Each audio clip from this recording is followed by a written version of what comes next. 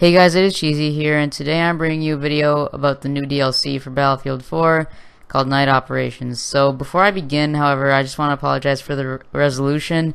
There's probably black bars on the sides and stuff, and it's because of my monitor. I'm going to upgrade very soon, but for now, I just need you guys to bear with this. But enough of that. So this is gameplay from Battlefield 4 CTE. I realize that there's already been playtest footage released officially from Battlefield, but this is gameplay from the actual test environment. So I think it would be good to see both, kinds of things. And this map plays very interestingly. Obviously, it's not an exact replica of Zavod 311. Oh, and by the way, this is Zavod Graveyard Shift. It's a new map technically. There's new elements and stuff, and new lighting, and it's an interesting map.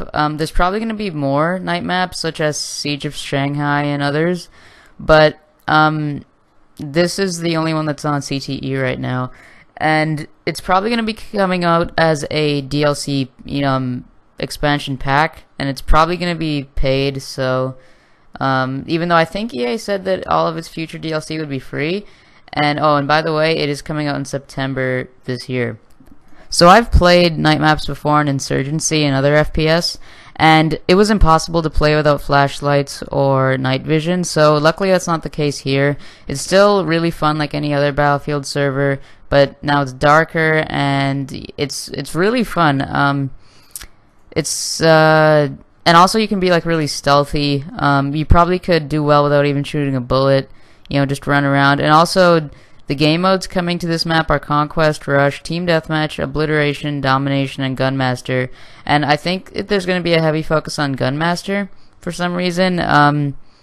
But yeah, it's going to be cool. And there's also going to be other stuff in this update, such as weapon tweaks, netcode, and stuff like that. I'm going to get more into that later when more information is released.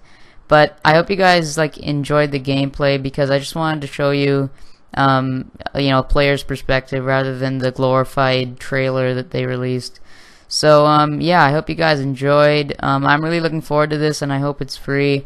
But thanks for watching, guys, and I'll see you later. Bye.